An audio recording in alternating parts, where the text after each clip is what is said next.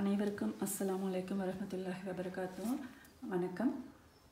இன்று உங்களுடைய கணித பாடத்தில் முதலாவது பாடம் ஃபர்ஸ்ட் யூனிட் மெய்யெண்களில் இறுதி பகுதி சேடுகள். ஓகே, முதல் 3 உங்களுக்கு விளங்கிக்கும்னு நினைக்கிறேன்.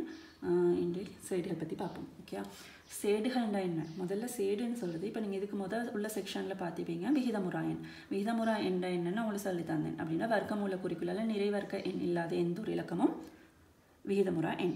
அந்த விகிதமுறா எண்கள் தான் சேடுகள். ஓகே, அப்படின்னா இந்த வர்க்கமூல குறி ஓகே இடப்பட்ட வர்க்கமூல குறி இடப்பட்ட ஆனால் ஓகே ஆனால் நிறைவர்க்க மூலம் அல்லாத நிறைவர்க்க மூலம் இல்லாத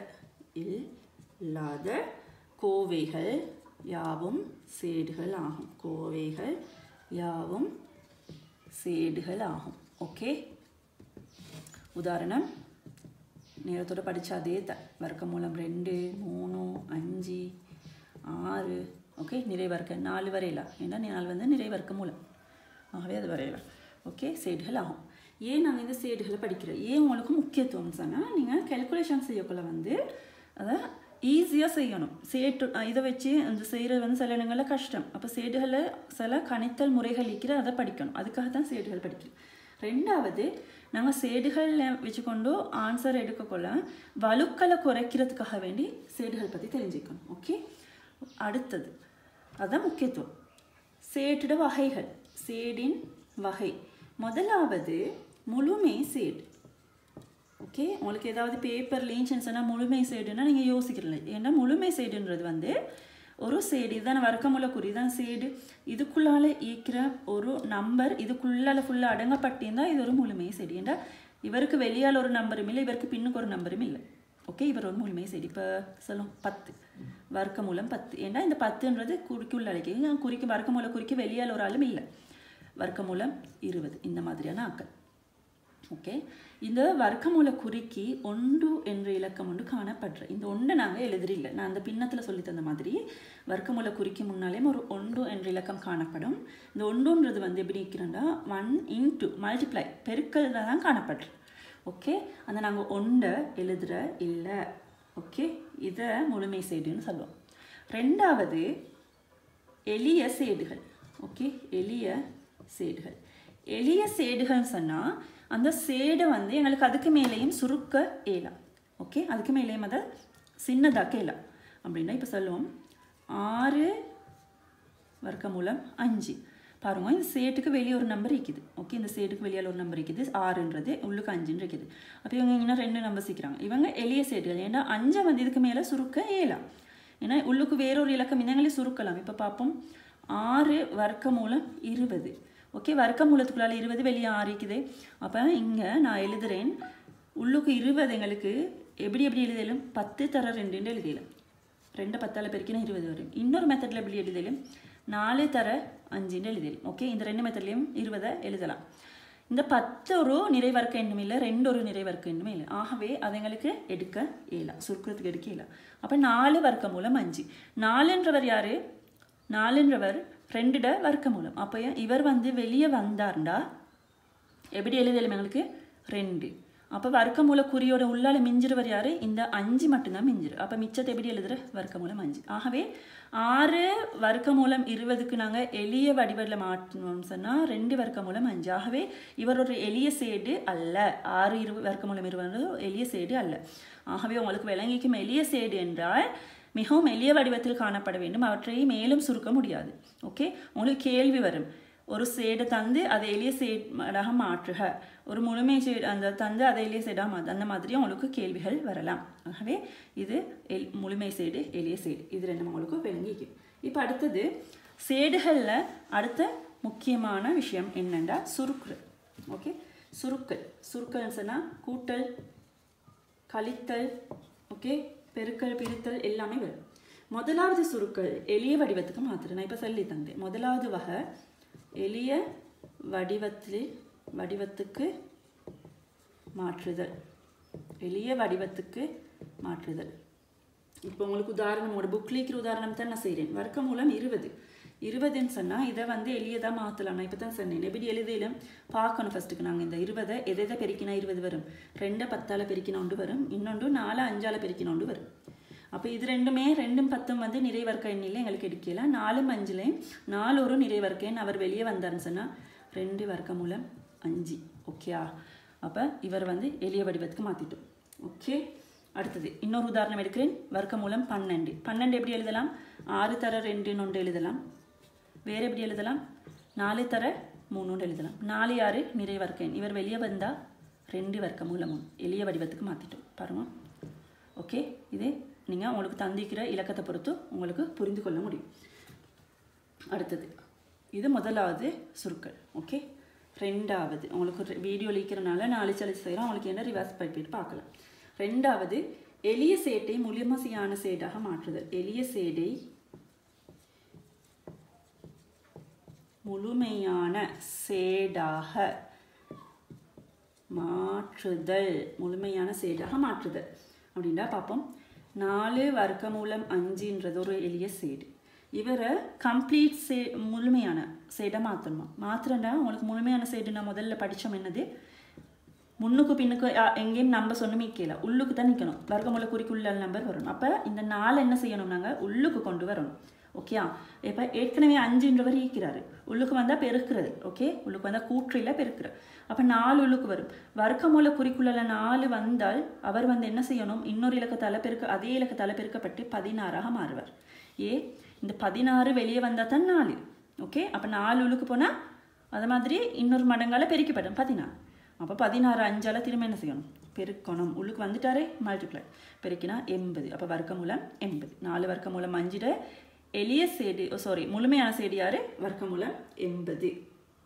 ஓகே, இது ரெண்டாவது வகை. மூணாவது சேடுகளை என்ன செய்யணும்? கூட்டல் அல்லது கழித்தல். ஓகே, கூட்டல் அல்லது கழித்தல். சேடுகளை கூட்டுறதுக்கும் கழிக்கிறதுக்கும் சேடு பொதுவானதை வைக்கணும். இப்போ சொல்லுவோம் 3 வர்க்கமூலம் 5 6 வர்க்கமூலம் 5 கூட்ட சொல்லிக்கு. இங்கே பாருங்க, இதில் சேடுகள் ரெண்டும் சமன். இப்படி சமனாக இருந்தால் மட்டுமே உங்களுக்கு என்ன செய்யலாம்? கூட்டலாம் அல்லது கழிக்கலாம். பெருக்கலுக்கு அது பிரச்சனை இல்லை, கூட்டலுக்கும் கழித்தலுக்கும் கட்டாயம் சேடு சமனாய்க்கணும். அப்போ எப்படி கூட்டுற? முதல்ல இந்த சேடை பொதுவாக எடுக்கிறோம். ஒருக்கா எடுக்கிறோம், வெளியெடுத்தாச்சு. முன்னுக்கு ப்ரெக்கெட்டை போட்டு உங்களுக்கு நான் ஈஸியாக கேல்குலேஷன்ஸ் எடுத்துக்காதுன்னு சொல்கிறேன். நீங்கள் ப்ரெக்கெட்டை போட்டுட்டு உங்களுக்கு எத்தனை சேடுகள் வந்து இங்கே எத்தனை வந்துக்குது? 2. முன்னுக்கு மிஞ்சின நம்பரை முன்னுக்கு போட்டு கூட்டுவோம். இங்கே யாரும் மிஞ்சின? 3 சஹ ப்ளஸ் இங்கே யாரும் மிஞ்சின? 6. ஓகேயா? இப்போ இதை கூட்டணும். 6 3 கூட்டினா 9 வர்க்கமூலம் 5. ஓகே, இப்போ உங்களுக்கு இப்படி ஒரு சேடு இருக்குது. பார்ப்போம். 3 வர்க்கமூலம் 10 சஹ 2 வர்க்கமூலம் 5ண்டா இங்கே சேடு யார்? 10, இங்கே சேடு யார்? 5. ரெண்டும் டிஃப்ரெண்ட். இதை கூட்டே இல்லை. ஓகே, அப்படி கூட்டணும்னா நீங்கள் இவரோட பெருமதியை பார்த்து இவரோட பெருக்கி, இவரோட பெருமதியை பார்த்து இவரோட பெருக்கி தான் கூட்டணும். சேடை வந்து சேட்டில் வச்சு கூட்ட இல்லை. ஓகே, இப்போ கூட்டல் உங்களுக்கு விளங்கிக்கும். அதே தான் கழித்தலுக்கு. ஓகே, கழித்தலும் கூட்டல் மாதிரியே தான். ஓகே, கழித்தலும் கூட்டல் மாதிரியே தான். இப்போ பார்ப்போம். 6 வர்க்கமூலம் 3 சய 2 வர்க்கமூலம் 3. சேடுகள் ரெண்டும் சமன் தானே? ஓகே, அப்போ சேட்டு என்ன செய்யணும்? பொதுவாக எடுப்போம் வெளியே. மிஞ்சிற இலக்கத்தை முன்னுக்கு ப்ராக்கெட்டில் எழுதுவோம். 6 சய 2 கழிப்பட்டா 4 வர்க்கமூலம் 3. ஓகே, இங்கே மாதிரி இங்கே போடும் மைனஸ் போட்டு பார்ப்போம்.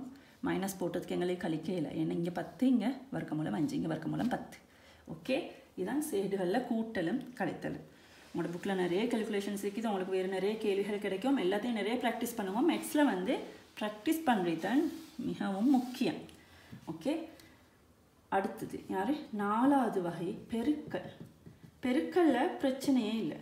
ஓகே, ஏண்டா இப்போ பார்ப்போம். ஒரு உதாரணம் செய்கிறேன். 5 வர்க்கமூலம் 3 4 வர்க்கமூலம் 3. ஓகே, இப்போ என்ன செய்யணும்னு சொன்னால் சேடுகள் எல்லாம் ஒன்றாகவும் இலக்கங்கள் எல்லாம் ஒன்றாகவும் நீங்கள் பெருக்கணும். ஓகே, அப்போ நாங்கள் எழுதுவோம். முதல்ல முன்னுக்கு இலக்கத்தை எழுதுவோம். நான் உங்களுக்கு விளங்குறதுக்கு இல்லை சொன்னால் ப்ராக்கெட் ஃபஸ்ட் ப்ராக்கெட்டை போடுறேன். இவர் முன்னுக்குள்ள இலக்கம் யார்? 5. அவரோட பெருக்கணும். இங்குள்ள இலக்கம் யார்? 4. அதோட சேடுகளையும் பெருக்கணும். வர்க்கமூலம் 3 தர வர்க்கமூலம் 3. ஓகே, உங்களுக்கு தெரியும் அப்போ 5 20 5 4 20 வர்க்கமூலம் 3 வர்க்கமூலம் 3ஆல் பெருக்கினா உங்களுக்கு 3 தான் விட. ஓகே, வெளியே வந்தால் 3 தான் வரும். ஓகே, அப்போ 60. ஓகே, உங்களுக்கு இதை பெருக்கல் சிறுத்தல்னா உங்களுக்கு கிரேட் 10 பாடம் விளங்கப்படுத்தக்கூடாது இதில் செய்யலாம். இப்போ இது ஓலவல் புள்ளிகளுக்குனால உங்களுக்கு தெரிஞ்சிக்கிறதுனால அதை செஞ்சுட்டு போகிறேன். இன்னொன்று எடுப்போம். உதாரணம் 5 வர்க்கமூலம் 3 10 வர்க்கமூலம் 2. இப்போ இது 2 சைடு ஒன்றா தானே இந்த இப்போ 2 டிஃப்ரெண்ட் சைடு. ஓகே, இங்கே 3 இங்கே 2. அப்போ ஃபஸ்ட்டுக்கு என்ன செய்யணும்? முன்னுக்குள்ள இலக்கங்களை வெளியெடுப்போம். 5 10 சேடுகள் 2 பெருக்கும் 3 தர வர்க்கமூலம் 2. 10 50 பெருக்கினோம்டா 2 சேட்டுக்குள்ள நம்பர் 2 பெருக்கிறோன்னா இப்படி எழுதலாம் எங்களுக்கு ஒரு ஒன்றுக்குள்ளால். அப்போ 50 வர்க்கமூலம் 6.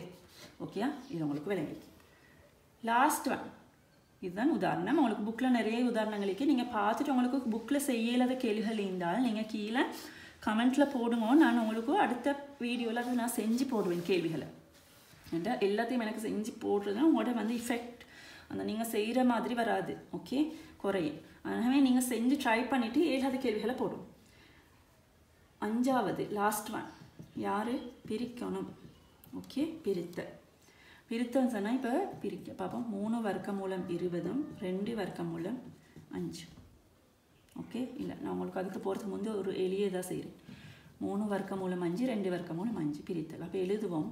இதுக்கும் சேடு பொது பிரித்தலுக்கும் கட்டாயம் சேடு பொதுவானதை வைக்கணும். இல்லாட்டி உங்களுக்கு பிரிக்க கஷ்டம். ஓகே, பெருக்கலுக்கு பிரச்சனை இல்லை. கூட்டல் கழித்தல் பிரித்தலுக்கு சேடு பொதுவானதை வைக்கணும். இப்படி எழுதலாம் தானே. வெட்டும் 2 மேலே கீழே ஒரே மாதிரி இருந்தால் வெட்ட எல்லாமே வெட்டியாச்சு. அப்போ மிஞ்சினது 3 கீழ் 2. உங்களுக்கு விட வந்து 3 கீழ் 2. இன்னொன்று உங்களோட புக்கில் இந்த ஒரு உதாரணம் நான் செய்கிறேன். 3 வர்க்கமூலம் 20 பிரிக்கணும் 2 வர்க்கமூலம் 5ஆல். ஓகேயா, இப்போ பாருங்க ஈனம் வந்து இவர் வந்து வேறு இவர். ஓகே, நான் உங்களுக்கு இன்னொரு கேள்வி செஞ்சு காட்ட போகிறேன். 3 வர்க்கமூலம் 20 பிரிக்கணும் 2 வர்க்கமூலம் 5 சேடு. ஓகே, இங்கே பாருங்க இதில் 5 இங்கே 20. இப்போ 2 டிஃப்ரெண்ட். ஆனால் இவரை வந்து எளிய சைடாக மாற்றலாம், மேலும் சுருக்கலாம். நாங்கள் நேரத்தோடு படித்தோம். 20 எழுதலாம், 4 தர 5 எழுதலாமே. அப்போ இந்த 4 வெளியே வந்தாருன்னா 2. அப்போ இங்கே 3 ஏற்கனவே ஈக்கிறாரு. அப்போ 3 தர 2 வர்க்கமூலம் 5 2 6 வர்க்கமூலம் 5. இவரை தான் பிரிக்கணும். என்ன செய்யணும்? யாரோட? 2 வர்க்கமூலம் 5ஓட பிரிக்கணும். ஆகவே எங்களுக்கு இதை எழுதலாம். 6 வர்க்கமூலம் 5 கீழ் 2 வர்க்கமூலம் 5 வெட்டினா 3. ஓகேயா, இதோட சேடுகள் பாட முடியுது. உங்களுக்கு அடுத்த செக்ஷனில் 2வது யூனிட்டை பார்ப்போம். நன்றி.